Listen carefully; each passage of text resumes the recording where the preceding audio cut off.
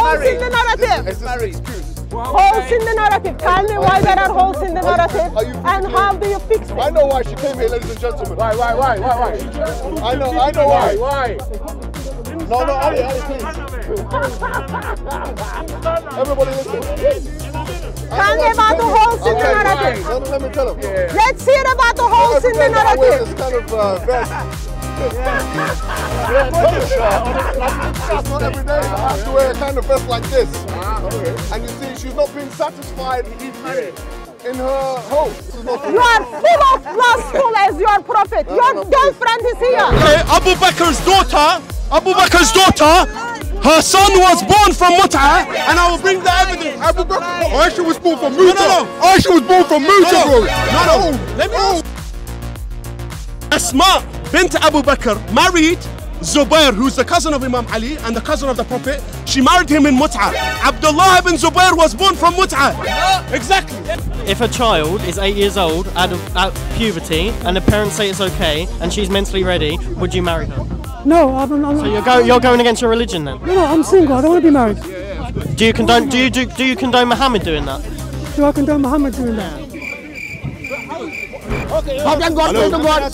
So if Allah in Surah chapter 33 verse 56 is praying for Muhammad, Allah is praying. Sending blessings. Sunnah Allah Nabi hai. Blessings flow. Not playing. Don't lie. It's also confirmed by Muhammad Hijab. It's also confirmed by Muhammad Hijab. Why she holding a picture of you? Holes in the narrative. Why she holding a picture of you? She's talking about your whole thing. Oh yeah, that's picture of him. Looks very similar, isn't it? Both of them are tricked out from their book. One autograph. Sir, explain it to me, holes in the narrative. Explain it to me, holes in the narrative.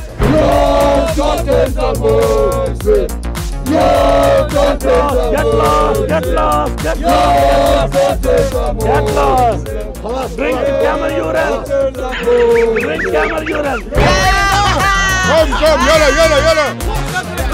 Muta. No, I'm not gonna lie to you. You are lying. You're a liar. Bro, you're known for lying. If I prove you wrong, you have to kiss my foot. Yeah? Oh, you kiss my foot. That's the first position. You already kissed 2 girls in the TikTok live. Muta exposed. As a Muslim, are you follower of Jesus? It's part of our religion. It's part of our religion. So you are not follower of Jesus? Which one? You are not follower of Jesus? Follow all the messengers. You follow all the messengers? Including Jesus. You don't follow Jesus, you follow Isa of 7th century, who was created by Muhammad.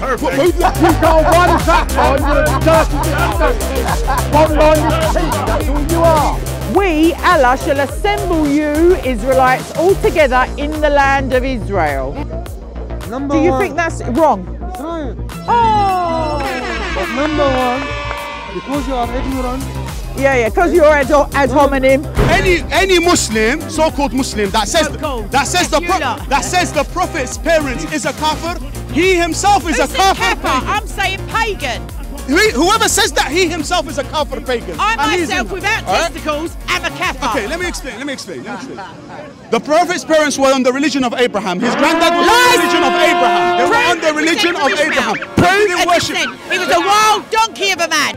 I am against God who command his people to go and rip open the belly of a pregnant woman. Yeah. I am against a God who is agree with Muhammad.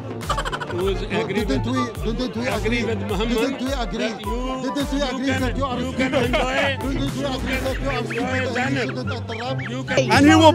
and he will break the cross. Mohammed said you got to have them above your ankle. Not below your arm. No, I've read that hadith, but that means about that hadith. Salam alaikum. Go away and do a little bit of research about the discrimination that Palestinians face by Israel because they're Palestinian and by the Palestinian authorities because they're Christian. Okay, so did that exist before Israel became a nation? Yes. Did it? Yes. So you're telling me? I'm going to. Do you want more info? No. I know the info here. Oh wait. So you knew it existed before? Listen. Stop crying and then tell me about the holes in the narrative. Stop crying and tell me about the holes in the narrative. Muslims, tell me about the holes in the narrative. This is good opportunity to do dawah. Tell me about the holes in the narrative. Tell me about the whole narrative. When ISIS was your mums and your sisters in the name of Jihad al-Nikah, yeah, who was protecting your mum? Me and my family, my people. Who was protecting your sister? Wait, what? Your mum was there. What was ISIS doing? 1 second. What was ISIS doing? Your mum and sisters were by ISIS.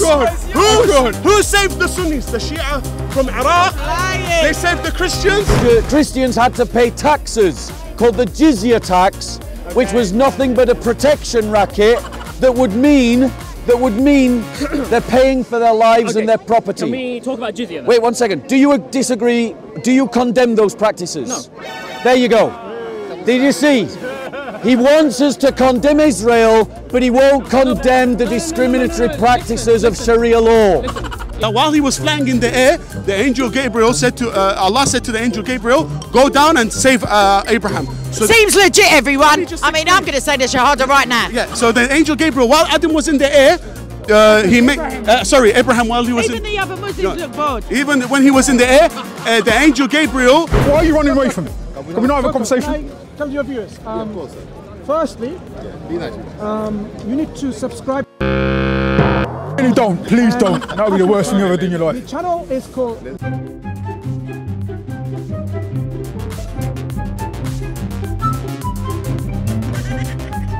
Of course, you can find us on Instagram and Twitter as well as Facebook. Good. He's a cameraman now. He's a cameraman now. Mansour, do you condemn Mansour the Islamic invasion of Spain? Listen, you need to move away from him. No. Move away from him. Why are you pushing? Why are you pushing? I'm nowhere near him. I'm a foot away. Mansour, do you condemn the Islamic invasion of Spain, Mansour? You are not a Muslim. Your husband will not do that to you. So why you care? We are happy with what's inside. Don't worry, I don't beat my wife. You don't understand it. You're not a Muslim to understand it. I understand it better than you. We are here to identify. This book telling us to treat our women like queens. We have it chopped up. Sorry, I got a mic. Aisha says I was 6 years old. Well, she didn't know she was 6. She was playing with dolls, mate. Yes, the hadith. They didn't have a calendar, so they didn't know it. Sorry, babe. They didn't know if anyone was old enough to get married. That's what you do. If Mohammed came up to you and said, "Will you marry Aisha instead of me at age 8," and then consummate a year later, would you do it? First of all, what you're saying is disgusting because you are... That's disgusting. You are saying disgusting things because you just called your prophet disgusting. Yeah, the way you...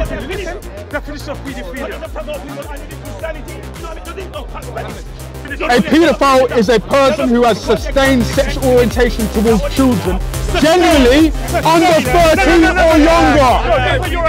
Good night. What age is Aisha? 9 years old. Good night. Oh, shush now. It's written on the gates of heaven. No, it's not. God except Allah. There's been no judgment day. No one knows what's written on the gates. His successor. As if there's a physical The gate of heaven. This is written. What, Peter's graffiti? There is no God except Allah. Jesus is in which language? Jesus in English. English, yeah. No English. Okay. What is Hebrew? What is the Hebrew name? What is the Hebrew name of Jesus? Esau. Yahushua. And it's you don't know anything about it. Yahushua. The Quran says that crucifixion came in the time of the Egyptians, the pharaohs. That is a historical error. We know where crucifixion came from, and it wasn't Egypt. I'm not ignorant. Allah either gave it them or he didn't. This is, you have to see, the reason of revelation. I don't have to do that at all. Allah said until the end times he's given it to them. I'm stupid. Everyone, it's a new revelation coming through Omar. You're the hypocrite. Hurry up and debate, Bob. What are you running, bro? You're such a coward. You are a coward. You are a coward, bro. You are a coward.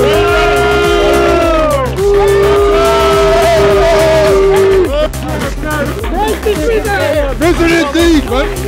Let's talk about Palestine. JC. Explain it to me about the horse in the narrative. Why are you running away? Watch out. Why are you running away, sir? Why are you running away from your goal? Isn't that so sad? I think, I mean, everybody keeps telling me though that I should come and talk to Ali Dawah. Don't talk to me. Look, Could you tell all your fanboys that they should stop encouraging me to talk to you? Could you say that to the camera? I think I'll give you an. I give you an opportunity. Please tell them. I don't want to talk to you. But because they say that I need to come and speak to you because you're an expert. So now here I am talking to an expert. You're a very dangerous guy. I don't want to talk to you. You know, I'm very scared of you. So have mercy on me this day, Sunday. You should be at church anyways. But you know, Jesus said spread love. So leave me alone. I'm doing my thing. I'm sending messages here. Life after life. Would you like one? Remember, you gave me a book last time. Thank you very much. I'll keep that. I'll keep that as a gift. Yeah. That's it. Let's leave it at that. I don't want to talk to you. And I just want to do what I'm doing. Okay. So just for your information, because you obviously don't understand the Christian faith. We are the church. We don't go to church. That's the first thing. So you go to yourself? No. We are the church. That is actually. We go to temples, and then we go to liturgy, but we are the church. So my question to you. I have a question. I don't want to. No, Mike. Why are you afraid to answer? I don't want to. Yeah, okay, fair enough. So every one of those Jews or Christians is the saviour of those Muslims. No, they're not. Allah is So now notice he didn't say it was unjust, which means that Muslims don't have an argument against Christ paying the sins, paying the debt of our sin. He said it wasn't unjust, which means that it's not unjust for God through Christ to pay the debt of our sin. So thank you for that. He didn't see that coming. He didn't see that coming. I'm coming in here to talk to him. All right. Okay. Yeah. All right. Peace be with you. Merry Christmas, guys. Merry Christmas. Merry Christmas.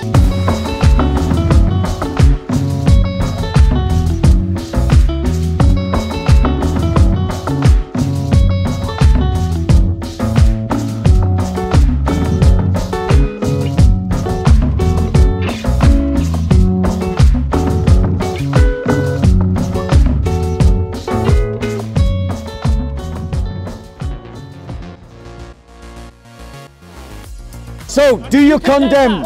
Do you condemn? Yes. Do you condemn the invasion of Christian Spain? Do you invade? Not all of them. No. The invasion of Nazi Germany. There you go. Why should I condemn it? Why should I condemn it? So what you see, guys, they say to you, condemn Israel, but let us do worse to you. Condemn Israel, but we will do worse to you. The Muslims who believe in imposing Sharia law believe in doing worse to you than Israel does to the Palestinians. And they don't let us complain about it. And then if we expose them, What are you smoking? what do they do? So, do you condemn? Let's see if he condemns. Do you condemn the Sharia practice of killing Muslims who become Christians? So, what country does it happen in? Let's stand next to this guy. Let's debate that. So, do you condemn? Do you condemn? Do you condemn? Are you exempt? Do you notice how triggered they are? Do you notice how absent of reasoned debate he is? Who are they? You, the Dawah team. The Dawah team. You're the Dawah team. He's the Dawah team. There we go. So, listen to how absent of reason they are. They just want to shout. Yes, they just want to shout. They just want to argue. They just want to shout. So notice how he behaves. So now, because of his behaviour, we can go and challenge the Muslims. So let's go and find Mansour.